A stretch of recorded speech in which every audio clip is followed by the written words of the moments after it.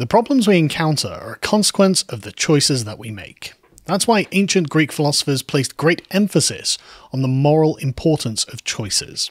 As Epictetus said in his discourses, "Where is good? In our reasoned choices. Where is evil? In our reasoned choices. Where is it that which is neither good nor evil? In the things outside of our own reasoned choice." It used to be that nature was cruel and unforgiving. Making choices was very important. The consequences would matter. The ramifications would echo widely and be felt deeply. And I think this is the source of strong conservative morals in previous eras. However, the primary drive of modernity seems to be to insulate ourselves from the consequences of our decisions. In the modern era, we have resolved many of these issues. Francis Bacon's desire to use science for the relief of man's estate has metamorphosed into a desire to do whatever we want with no consequences. But we aren't the masters of the universe. We might fancy ourselves to be, and though science can negate the majority of a problem, rarely is it a perfect cure. Even if you can fix it, it often won't be as good as it was before. The cure itself is rarely as effective as prevention. Though you may have been relieved of the problem, there will doubtless be some side effects, and these side effects could be with you for the rest of your life. Even if science can remove our wounds and leave no visible marks, there are other concerns regarding the damage to our character that we mustn't simply ignore. We are not as in control of the world or ourselves as we like to pretend, and a bit of humility before the universe can only serve us well. This is the value of prudence. Aristotle described prudence as a virtue of the deliberative part of reason that could rationally decide on those actions that lead to a life of virtue and human flourishing. Put simply, prudence is that faculty that enables us to make sensible decisions, that enables us to live good lives. The practical wisdom we exhibit in our deliberations is what prevents our need to call upon science to save us from the consequences of said decisions. If we make wise choices, we don't have to suffer adverse consequences. Abortion is one of those issues that demands practical wisdom. Sure, abortion can be a solution to a problem. A couple have decided to have unprotected sex, which conceived a baby. The woman is then presented with two obvious choices. She can carry it to term, or she can seek an abortion. She must either sacrifice her prior plans or destroy the baby in the womb.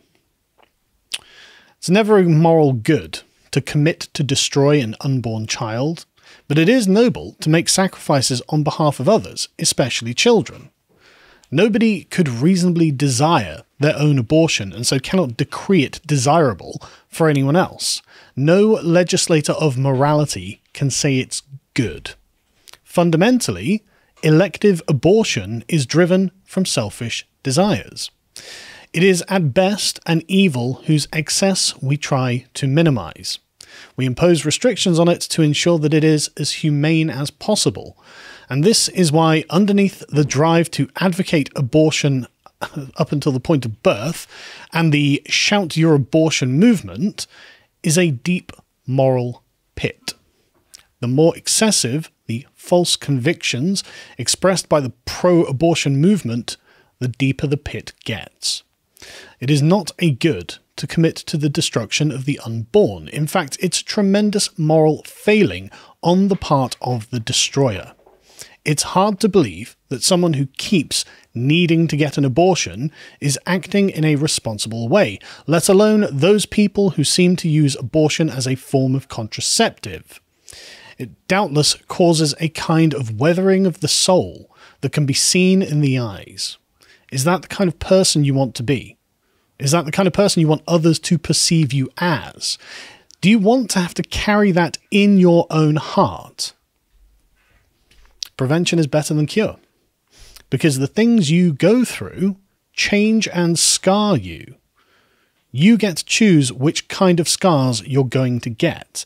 You accrue enough of a certain kind of scar, and people see you as a certain kind of person. This is the development of your own character that is at stake. And the sooner you realize this and take control of it, the better it is for you and the people around you, because some scars aren't worth living with. It's a question of self-respect and one's own sense of personal sanctity. Your own sense of being is valuable and you should protect it. And the status and station you occupy in life is determined by the choices you make. Nowhere is this better illustrated than in the case of Maria Devey Gonzalez Lopez. Maria was a 23-year-old Argentinian pro-abortion activist who died during a legal chemical abortion in April this year. The tragedy of this young death is overshadowed only by the cosmic irony of a pro-abortion activist dying during an abortion procedure. Her case shows precisely what I am trying to say. The universe is terribly complex, and our actions can and will have unintended consequences. If she had made more prudent decisions, this likely would not have happened to her. The immoral decision to end her unborn baby's life would have not led her to her fate. Instead, she adopted an ideology that demanded that nature conform to her will. She believed that she could use science to correct the consequences of her decisions, and nature punished her for it. Were she to have adopted a more moral and prudent position on the issue of reproduction, her own self-respect, and personal sanctity, she would still be alive today. Choose your scars wisely, because they will be with you forever. They will be the public reminder of the lessons you have learned, and privately weigh on you in ways that you won't be able to predict in advance.